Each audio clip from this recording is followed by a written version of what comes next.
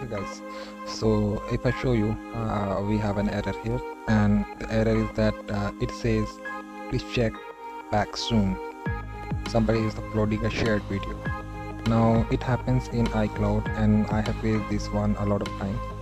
So if you see the time here, it is 25th Jan and 9:32 PM, right? So what you need to do is you need to just allow some time, maybe around 5 hours, and after some time, after spending some time, then what you will see is that as of now the time is after almost 5 to 6 hours.